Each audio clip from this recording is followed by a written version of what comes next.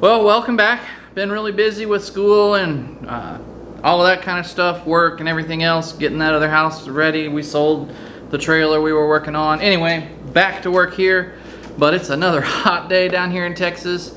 But I really got to get a winch mounted on my utility trailer. I need to pick up some logs from a coworker that she lost a big live oak tree, and they came in and cut it down. They saved me 3 almost 10-foot logs. I calculated one out and approximately 1,900 pounds.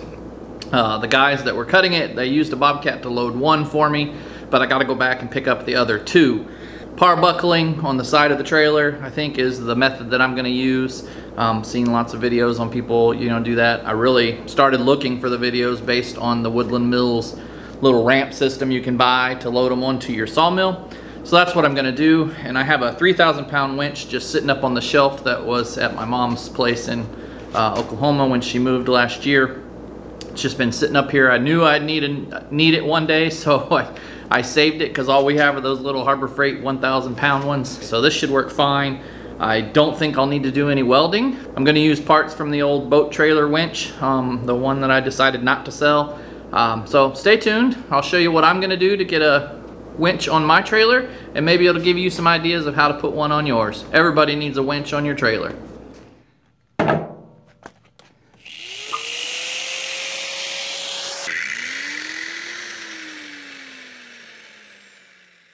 So I'm going to take mine completely apart because I've got to cut this step off.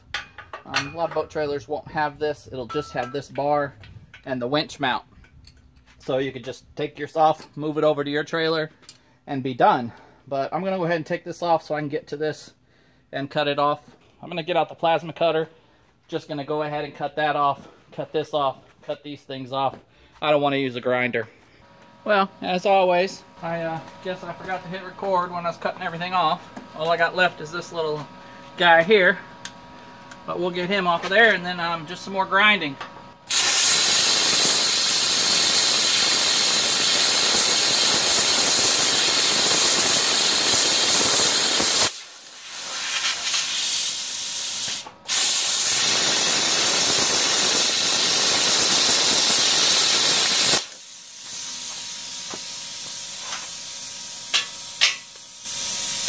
Okay, that's how easy it was to cut everything else off. That's why it was worth getting this out.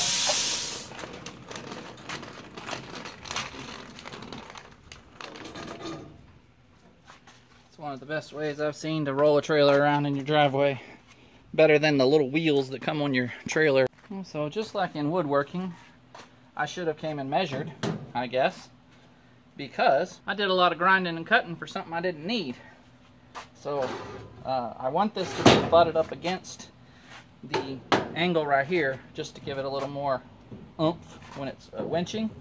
And so I want this, and I wanted the winch to be just over the top of the top rail. So I'm going to mount this there, raise this up to where this is just over the top right here. And I believe I should have clearance with my tire. I'll move my tire if I need to. But that's all I'm going to do is just raise this up to where it'll fit. Okay, so it ended up being almost where it was, just about 2 inches down from where it was mounted. Is going to be just about right. So that's how I'm going to put mine on. Yours may vary, and like I said, if you had one like that boat trailer, same kind of concept, but it'd be a whole lot easier because there was no step, no thing to cut off. Didn't need to do all of that on it. It's just basically got the 2 U-bolts on the bottom. Take it off, bring it over here, and put it on. This piece I made in the beginning is because this is a piece of angle iron here in the middle, so I want to put this underneath. Right here like this. Alright, I finally got it on there. I ended up having to take this bracket off just because it kept making it top heavy. And just like that, it started to tip.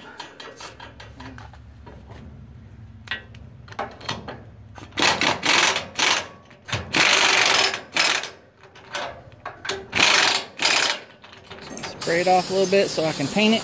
Some of that oil and stuff off.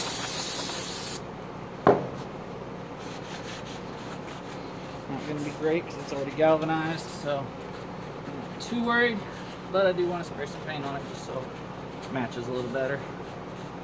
I'm just gonna paint this up a little bit. I know it's galvanized and whatever, but I just want it to match the trailer as well, so it'll be painted. Just gonna spray some of this cheap Walmart paint on it. Already got one coat on there. Like I said, it's kind of windy, so a lot of overspray, but just gonna get some on here. Cover up the gray.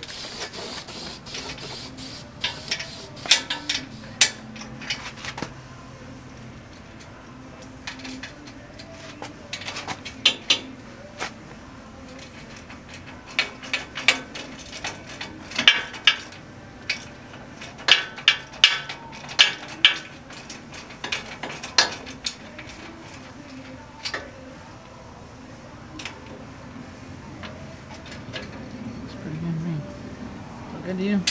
Yep. Straight.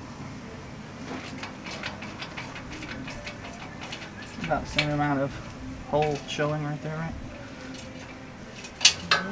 Yeah.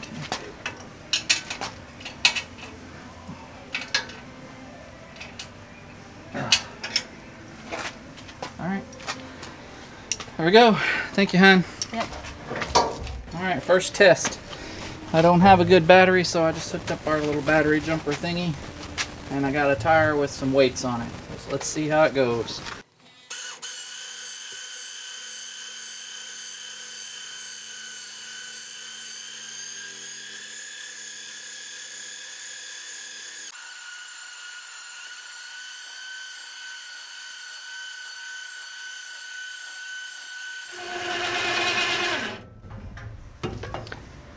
Okay, easy way. Not so easy if you have one that has a step on it and you got to cut that off. Otherwise, it's just a couple of U-bolts and then reposition this to mount your winch. So if you can find an old boat trailer, or you have one, or maybe this just gives you some ideas on how to mount one on your trailer. 10 million ways you can do it. You can buy the plates, you can put a plate up here, you can put a plate down there, all kinds of stuff. So just look around. This is the way I did it. I think it's going to work great for me. I do notice that I'm going to have to chop this off a little bit or create a notch here. The cable is rubbing because of the angle. So if I mounted it more towards the front where this hang off the edge, then it would probably be better. So I don't know what I'm going to do. For now, I'm just going to leave it. Should work. If I can raise this up some, that'll work. Anyway, as always, get outside, do something, find your own ideas, and we'll catch you in the next video. Thanks for watching.